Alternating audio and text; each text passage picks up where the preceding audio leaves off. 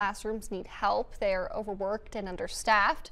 A new bill at the state legislature could help that. It would make it easier to recruit teachers in Colorado. Now, a recent survey by the Colorado Education Association found 85% of educators felt the teacher shortage is worse than they've ever seen it before.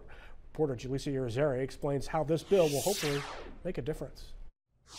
No textbook can really grasp the impact a teaching shortage has when the solution has yet to be written. Which at the end of the day means that kids don't get what they need. David Lockley is the president of District 12 Educators Association. More importantly, he's a middle school teacher that knows the consequences the shortage is having on education. Not only does it exponentially increase the workload when we're short educators, it also really lowers the amount of individualized attention we can give each and every one of those students.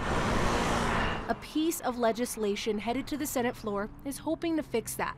The bill will have Colorado join the Interstate Teacher Mobility Compact, a move the Colorado Education Association fully supports. Anything we can do like this to provide ways to eliminate that educator shortage is a positive thing. Amy Baca-Oler is the president of the CEA. She says the compact is a set of states that make it easier for teachers to take jobs out of the state from where they are licensed. So our hope is that when we have something like this enacted, it will allow us to start the school year fully staffed and to maintain people in those positions all throughout the year. For Lockley, the bill would get more teachers here faster and easier. I would say probably more than 10 times, probably 100 times easier. But he knows this is just a Band-Aid.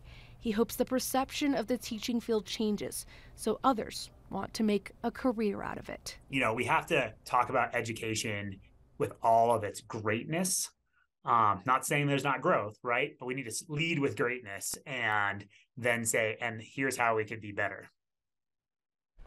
The House passed the bill. Now it's onto the Senate floor. It's a big benefit for teachers looking to move because it'll cut costs for those that may have to retake exams they've already passed. But the Colorado Education Association says it will not deter from the high standards of educators in Colorado classrooms.